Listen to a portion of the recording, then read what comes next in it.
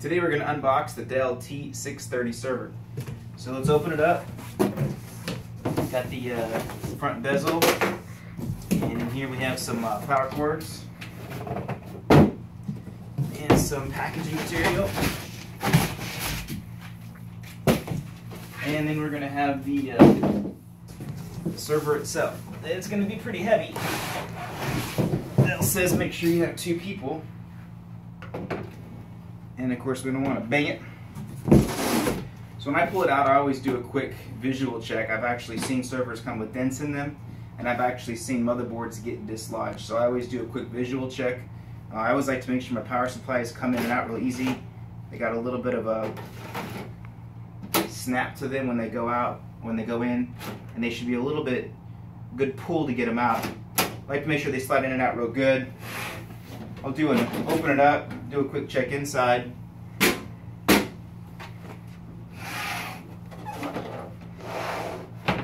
And I'll do a quick examination to see that things are good, things are lodged, the fans are clicked in, they're not damaged, they're not messed up. I'll pull this out and do a quick look, see that nothing's popped out. I've seen some memory modules popped out before, so no memory modules popped out. I got my H730 PERC card sitting here. I have my dual SD card sitting here. Backplane looks fine. I'll check my SAS connections, my power connections. So a quick visual check, no obvious problems. Now the T630 server, which this is a tower chassis. You can get it in a rack mount version. It's a 1U flavor, getting real condensed. And if you need that, fine. This is a tower version, and you can rack mount the tower version. You can get a rack kit. This piece comes off and it connects here, and on the bottom you can actually see that it's already kind of ready to go with the rack mount with the little sliders here where they clip onto a rail. You can also get some casters that go on the bottom if you're going to stay with the tower version. I like the tower version. You have a lot more room. You can go with full 3.5-inch drives if you need to. Just a lot more room if you have it in your server environment. So this is going to be a 5U if you end up mounting it. If you leave it in a tower chassis, of course, it's still designed as a 19-inch environment. Now on this particular server we have 1100 watt power supplies. When you choose your power supply option, you don't necessarily need something that powerful. Depending on how many drives and how much CPU power you're going to pull, you want to decide how big your power supplies are going to be. I always suggest going redundant. Can't really think of very many server situations where you wouldn't just pay for the redundant power supplies. That's pretty much a given that you're going to always do. On this particular server, we went with full 8 drives. We have 4 1.2 terabyte, 10,000 RPM SAS 6 hard drives. And these are actually 2.5-inch drives that are inside of a caddy. These drives are going to be good for a little more spindle speed versus space. On the bottom we have 2 terabyte 7.2K SAS drives, also 6 gig per second. These are full 3.5-inch drives, kind of your standard drive. And these are all Dell certified. You got to get the Dell certified, otherwise the open managed software kind of gets mad at you. And in this config, we're actually going to do 2 RAID 10s. Of course, you can do RAID 5, RAID 6. You can do a lot of different RAID configs. I'm a RAID 10 fan. It costs a little bit more because you're going to have an extra disk, minimum 4 disks in a RAID 10 versus like a RAID 5 where you can get by with 3 disks. But in a RAID 10 environment, you have striped and mirroring.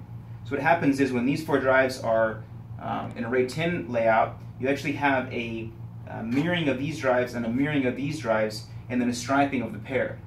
So if I had a failure on this drive on a RAID 10, I could actually have a second drive failure on my RAID 10 and still be okay.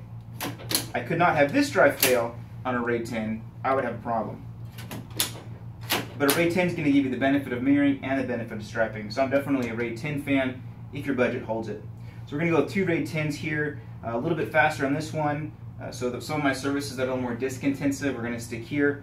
And some of the things that are a little less disk intensive but need the storage capacity, we'll stick on this volume.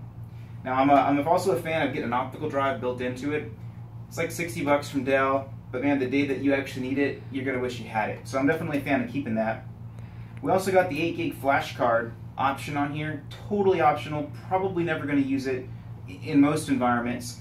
What's cool with this is if you use something like ESX, you can actually take this SD card, stick it in your laptop, copy over a 2012 or server install image. You can actually boot to it or add it as a bootable image, and you can actually boot to it and load your OS. So those are also nice flavors. Now on the inside,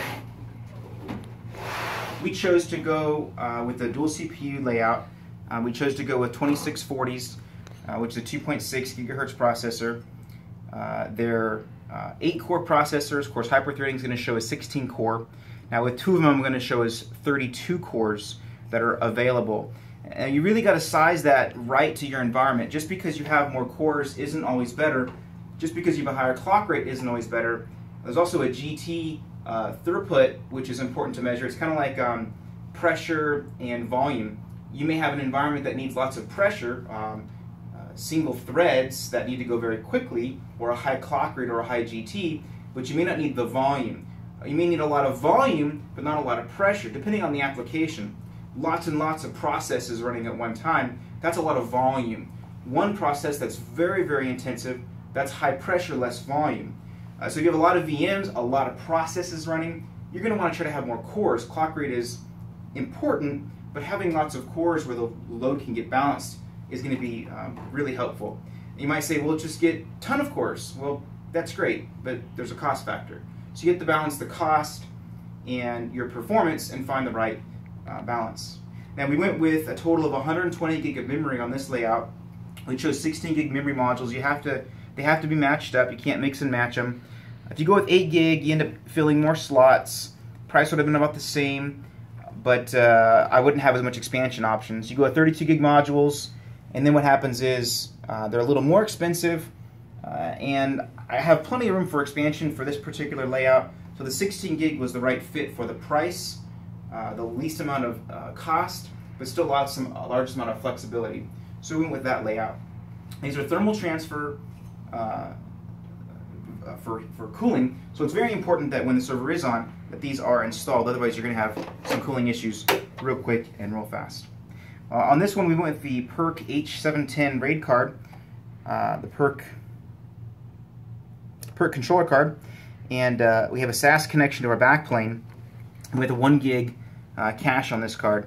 The other thing that's really nice on here is we went with the dual SD cards for the ESX install.